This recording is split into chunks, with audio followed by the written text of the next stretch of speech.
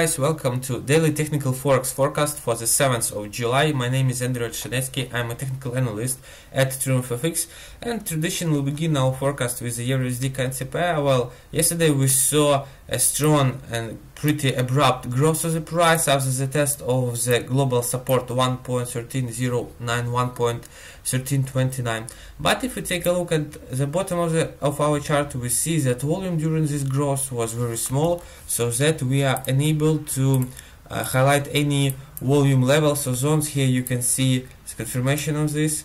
So unfortunately the price is still locked in the consolidation, and you see that pretty large volume is concentrated in this range, so we need to wait for the exit of the price from this consolidation, and after that we can trade the euro and open long positions. Of course they are in priority because we have a strong uptrend and we have a strong level of support, so we should highlight purchases for this instrument. We can enter the market after the strong and confident breakout of this local maximum, and after a small correction of the price we open long positions and wait for further growth of the price. The breakout and the upward move should be supported by large volume. It's a must condition because it will be a clearly and more safe signal for entering the market. A potential of the deal is around 100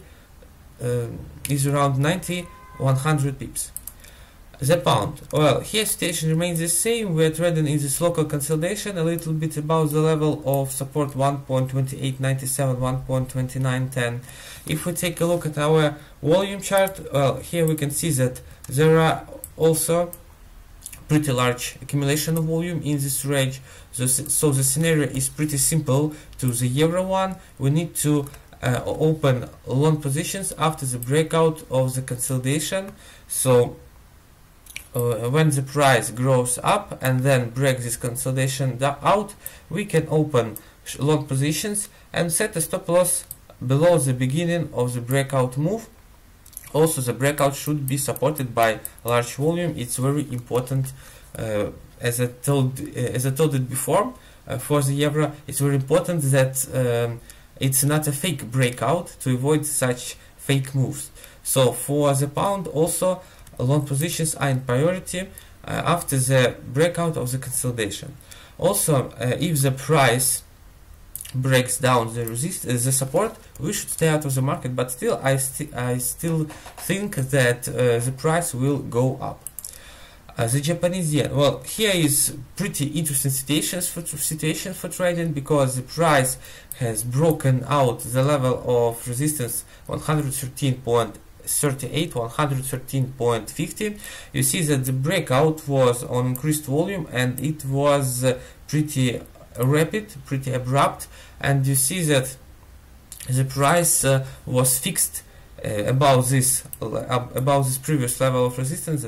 All these factors are good signs that the price is willing to continue the strong global uptrend. So of course in such a case we should open only long positions. We can enter the market either from the current level or after a small correction of the price. Then we open long positions and wait for further growth of the pair. A stop loss should be set below the level 113.15, so it's below the breakout volume bar, and a potential of the deal is around 90 pips. So for the yen, only long positions are in priority. The Canadian dollar, well, situation here is pretty complicated because the price is trading in the consolidation. You see that it couldn't break the boundaries of this range, so that we can highlight here two possible scenarios, because the exit of the price from the consolidation more probable will start a local trend. So the first scenario is a confident breakout of the resistance 1.3012, and then we can open long positions with a stop loss set below the breakout volume bar. A breakout move should be supported by large volume. It's a must condition. A potential of the deal, the target is the level 1.3180, So you see that it's a pretty interesting deal, but we need to wait for the breakout of the resistance. The second scenario is a breakout of this local minimum. The breakout should be on increased volume too, it's very important, and of course it should be abrupt. Then we open short positions with a stop loss set above the breakout volume bar, and the potential of the fall is around 100 pips. So for the Canadian dollar, we just need to wait for the breakout of this local consolidation. For Australian dollar, here the situation remains the same. We have a strong uptrend, we have a pretty abrupt local downtrend. So now unfortunately we are unable to trade this instrument. Moreover, volume on the market is pretty small, so that we are unable to highlight any new volume levels or zones. So my advice is just to wait for the payrolls today, and then after the appearance of strong volume and the creation of new volume levels, we can consider trading this instrument. But until that, it's better to stay out of the market.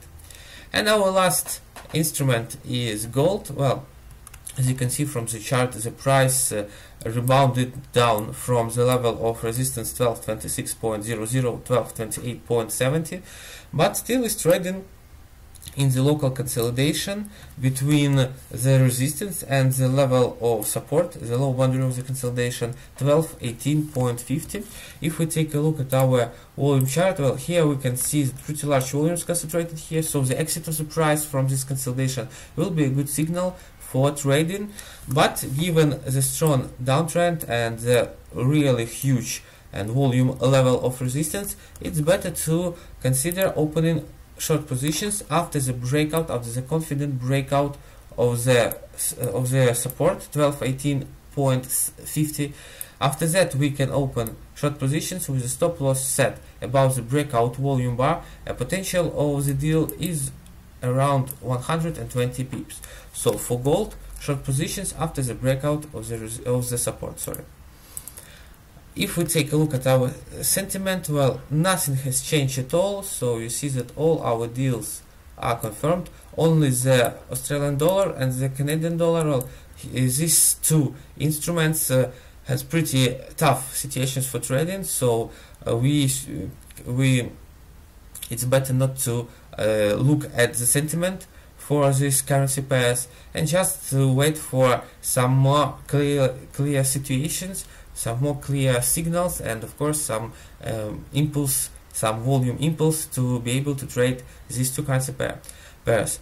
As for the euro, the pound, and the yen and gold, well, everything is confirmed, so it's a good signal for trading these instruments. As the bottom line of today's forecast, I want to note that today payrolls will be published, so I advise you to be extremely careful, especially during news. And of course, I still think and I hope that after the release of this data, we will see some volume impulses, and it will give us an opportunity to trade majors and to make some profitable deals. So for today it's all. Thank you guys for watching. Hope this forecast will be useful for you. See you. Bye bye.